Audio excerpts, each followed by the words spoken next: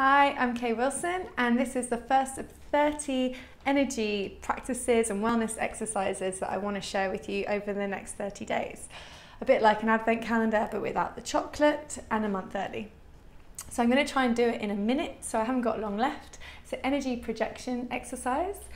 Waking up first thing in the morning, placing both feet on the floor, standing or sitting down, and walking through your day mentally before it starts, with everything falling into place, seeing what could be challenging circumstances actually playing out in a really positive way, having conversations with people beforehand in your mind and seeing them agreeing with you or going along with whatever scenario it is that you had hoped they would.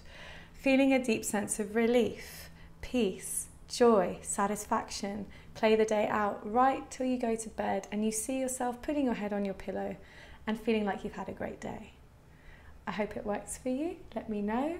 Any more ideas about energy tips? I'd love to hear them. Have a great day and I'll see you tomorrow.